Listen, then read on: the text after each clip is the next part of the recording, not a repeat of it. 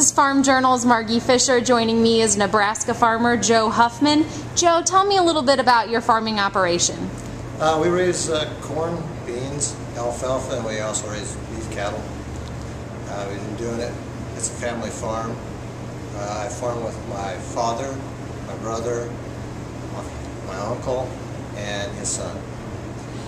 And what kind of welding techniques do you guys use on the farm today?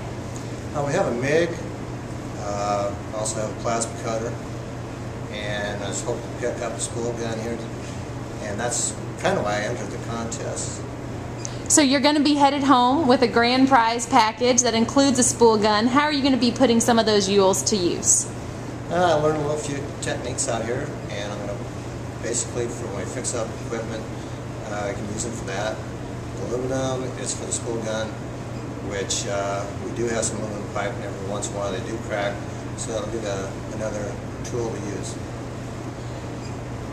And while you were here at Miller, what was the biggest surprise for you? I guess the biggest surprise is when Miller shows their testing on their equipment that they built, how much time they actually do spend testing it. It was kind of a fairly big surprise to me. I didn't think they stuck that much time into them. And what's the story you're going to go home and tell the folks back in Nebraska? I made it to Appleton, Wisconsin. The very first time, it was really great. Thank you, Joe.